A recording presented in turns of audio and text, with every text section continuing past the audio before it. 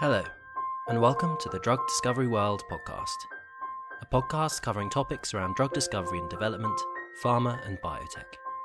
My name is Giles, and I'm here to take you through this episode. Today's episode is taken from our winter 2018-19 issue, and is titled, Increasing Drug Discovery Success with 3D Cell Culture Systems. This article was written by Dr. Richard M. Eglin, Dr. Feng Li, and Dr. Tony Frutos, all of Corning Life Sciences. So now on to the main article, Increasing Drug Discovery Success with 3D Cell Culture Systems. Drug candidates often fail in the clinic for two reasons. They lack efficacy, or possess an adverse toxicity profile. These failures can come at a high cost, especially when drug candidates have already progressed along the development pipeline to clinical trial. Advances in three-dimensional, 3D cell culture systems are helping address these challenges and improve the likelihood of success for pipeline assets. From disease modeling and validation of novel targets to screening for safety and efficacy, 3D cell cultures offer the exciting potential for the development of novel medicines and increased productivity. This episode describes the benefits of 3D cell culture on the drug discovery workflow, with a focus on lead optimization, in which compounds are assessed for their potential metabolic liability and off-target toxicities. The powerful combination of human-induced pluripotent stem cells, HiPSCs, and 3D cell culture systems are also highlighted. The 3D cell culture advantage. A survey was recently conducted of researchers in academia and industry to explore the opportunities, challenges, and future of 3D cell culture. The need for greater biological relevance was cited by many survey respondents as the driving force behind adoption of 3D cell culture systems, with the most common applications being disease modeling, oncology, and toxicity screening. The advantage of 3D cell cultures for delivering greater biological relevance is clear. When grown in two-dimensional, 2D, monolayers, cells reside on a continuous layer of matrix, are not exposed to soluble gradients, and possess an unphysiological apical-basal polarities. With use of 3D cell culture systems, along with matrices and scaffolds that simulate the extracellular matrix, ECM, tissue microenvironmental cues are retained.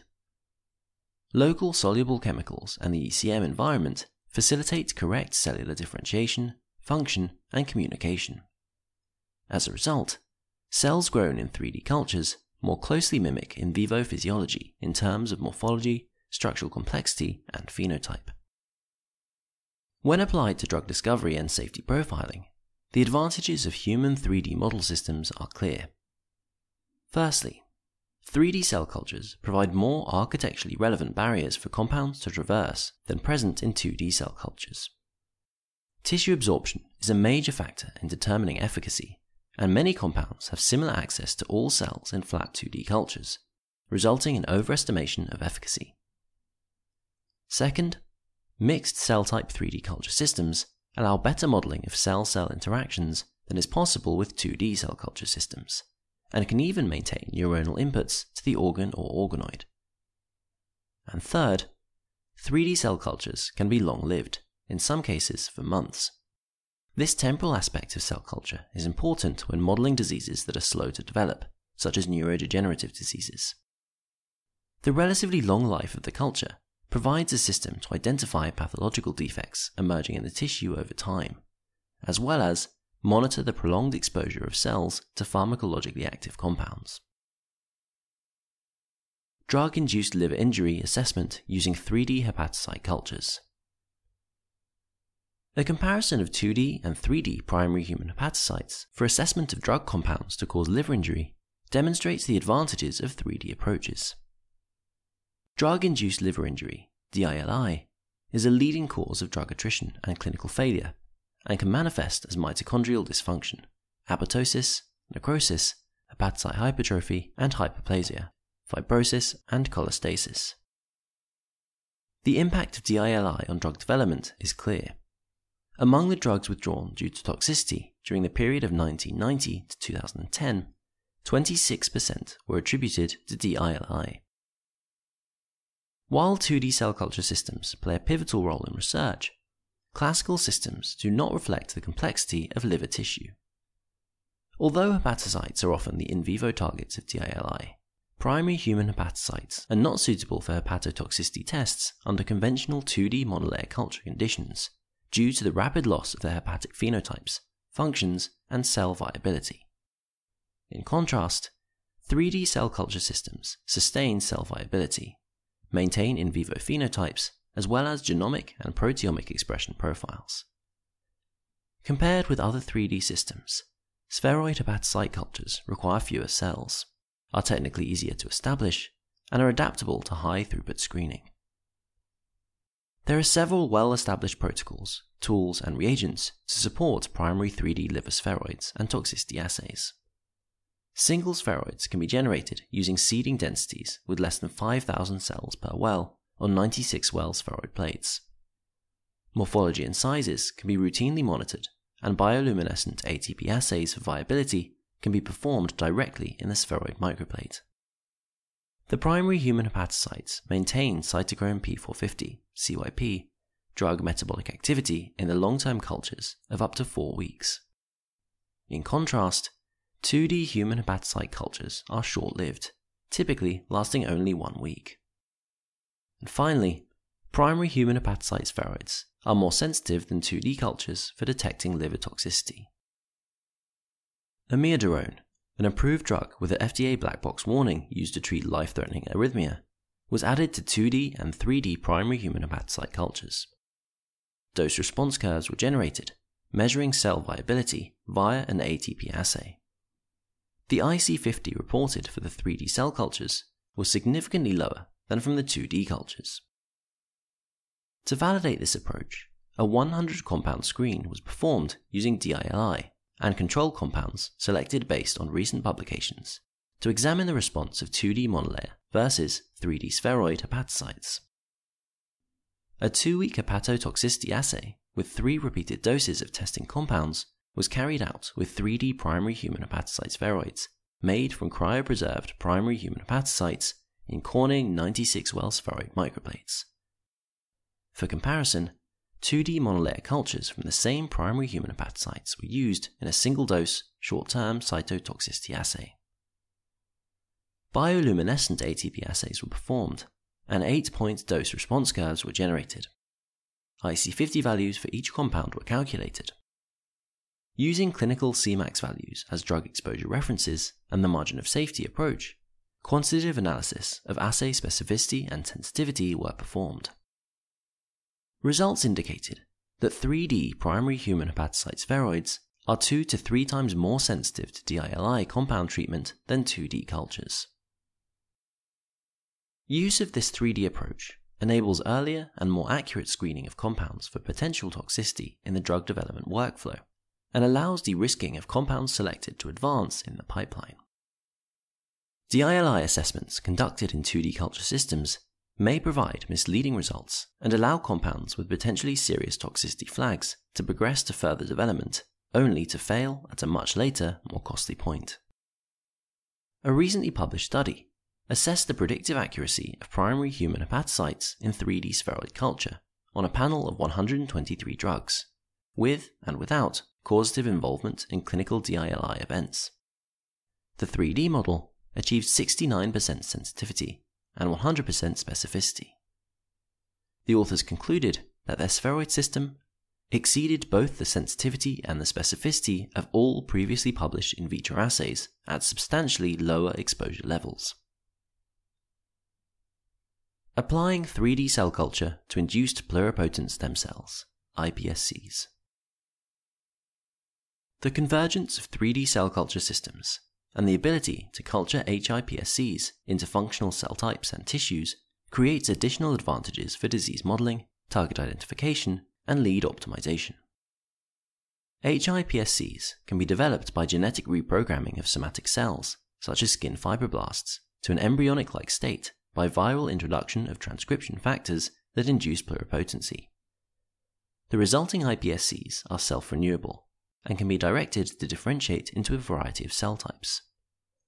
HiPSCs exhibit disease phenotypes close to human pathology, particularly when cultured under conditions that allow them to recapitulate tissue architecture in the form of multicellular spheroids or organoids. When cultured under 3D conditions, human iPSCs clearly provide optimized systems that more accurately reflect disease-related target mutations, compound pharmacology, and toxicology. HiPSCs and 3D cell culture systems can also be used to generate complex, multicellular systems in which cells are spatially arranged similarly to tissues in vivo. These organoids and more complex organ systems are being leveraged for lead optimization, including estimations of preclinical toxicity and potential metabolic liability.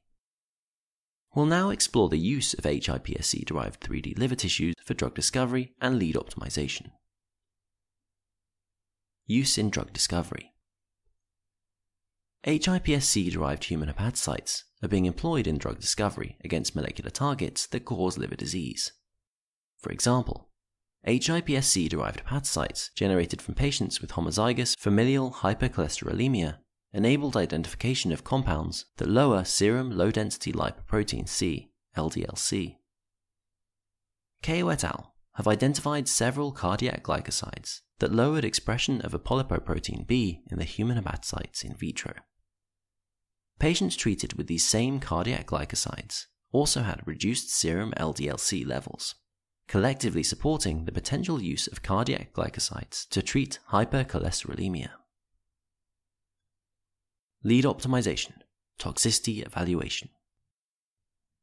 Primary human hepatocytes can be used to profile compounds for their potential to induce liver toxicity and for their metabolic liability in patients. Because human hepatocytes may respond differently to drugs than rodent or tumor-derived hepatocytes, their use provides major advantages in testing for drug safety at the preclinical discovery stage. However, the source of these cells is limited, restricting their widespread use in drug safety screens. In contrast, human hepatocytes derived from HiPSCs can be produced in high abundance and reproducibility, with the desired genetic profile. 3D cell culture systems developed using HiPSC-derived hepatocytes offer significant value in evaluating the potential of drugs for toxicity. Liver cells grown in organoid culture have advantages over cells grown in 2D, as they develop relevant cell-cell interaction due to the polarity of hepatocytes. This polarity is critical for cell metabolism, which, in turn, is a feature essential for drug metabolism. Most importantly, human liver organoids respond differently to drugs than similar cells grown in 2D culture. Because of differences in expression of metabolizing P450 enzymes between individuals, one can envision drugs screened against large populations of HiPSC-derived hepatocytes in 3D to provide a better preclinical assessment of the potential to induce toxicity than presently available with any other in vitro screening system. Compound screening of potentially hepatotoxic compounds against HiPSC-derived hepatocytes have yielded similar results as when the same compounds were tested against primary human hepatocytes. These data and others validated the use of HiPSC-derived hepatocytes for preclinical lead optimization and showed that the cells had a high degree of clinical predictability. Lead optimization, compound metabolism screening. Genetic variability may cause differences from one individual to another in P450 enzyme expression, which can result in individuals being either slow or fast metabolizers of many commonly prescribed drugs. HiPSC-derived hepatocytes can be used to evaluate the metabolic liability of compounds and have the potential to be used to assess the influence of patient genetic variability on drug metabolism. The utility of the HiPSC-derived hepatocytes in this regard was reported by Takayama et al., who used HiPSC-derived hepatocytes isolated from individuals with or without a single nucleotide polymorphism, SNP, in the P450 enzyme CYP2D6. The SNP in the CYP2D6 genes reduces enzymatic activity, and individuals with this SNP are slow metabolizers of drugs, including tamoxifen. Normally, CYP2D6 metabolizes tamoxifen to a cytotoxic metabolite in breast cancer cells. Co-cultures of MCF7 human breast cancer cells with HiPSC-derived hepatocytes from individuals with the normal CYP2D6 enzyme showed substantial loss of cancer cells after tamoxifen treatment. As expected, cancer cells co-cultured with hepatocytes from individuals with CYP2D6 SNP showed resistance to tamoxifen because less of the cytotoxic metabolite was produced, and ultimately diminished breast cancer cell toxicity. Humans vary in the expression levels of P450 enzymes, and therefore metabolize drugs differently. HiPSC-derived hepatocytes, therefore, provide better models of the diversity of metabolic responses existing in patient populations. Therefore, they may provide better predictors of clinical efficacy and safety than many other models of liver function. These properties of HiPSC-derived hepatocytes may also facilitate the development of unique multi-tissue and organ systems to determine human drug toxicity. End organ toxicity is a major limiting factor in drug development. Consequently, approaches that predict preclinical drug safety may provide the means to reduce the attrition rate of novel leads in the clinic. In this respect, microfluidic systems have proven to be very useful. Here, different organoids derived from HiPSCs, such as hepatocytes, cardiac myocytes, gastrointestinal and kidney cells or neurons, are grown in separate but interconnected chambers, and can be used to profile drugs and their metabolites simultaneously for potential toxicity in different tissues in the body. The way forward. While 3D cell cultures present many advantages in drug discovery, hurdles remain before their widespread adoption can be achieved. A recent survey by the authors of this article highlighted key areas which must be addressed. The first is the need for advances in imaging and detection techniques to effectively monitor tissues in 3D cell culture. Despite increasing adoption of 3D approaches, challenges remain as to the way spheroid cultures are characterized and analyzed. This analysis is particularly important when screening compounds in spheroid culture in which cells can organize into a proliferating zone, a quiescent region of viable cells, and a hypoxic necrotic core.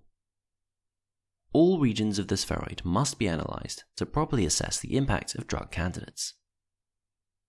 The thickness of 3D cell cultures causes light scattering and limits imaging to the surface layer cells, preventing complete characterization of the cell population within whole mount 3D cell cultures. This introduces a sampling bias in imaging analysis, since only the exterior cells can be imaged where concentrations of nutrients, oxygen, and drug compound are greatest. While the high cellular density of 3D cell cultures scatters light and limits the ability to characterize the entire spheroid, several approaches are available for rendering tissue transparent to enable analysis. Commonly used clearing techniques have a number of disadvantages when being considered for high-throughput, cost-efficient screening, however. Protein hyperhydration can require days to weeks for clearing, and the process severely reduces tissue integrity. This approach is also not compatible with immunolabeling techniques. Use of highly lipophilic organic solvents are not compatible with plastic well plates. Hydrogel embedding techniques are slow, requiring days to weeks to clear even small tissue samples. This approach uses a complex processing technique that is not amenable to a well plate format, and thus not amenable to medium and high throughput applications. Corning have collaborated with Visicol to develop an organic solvent approach that replaces the water in the cytosol and makes the cytosol match the refractive index of lipids and proteins, causing the spheroids to become transparent.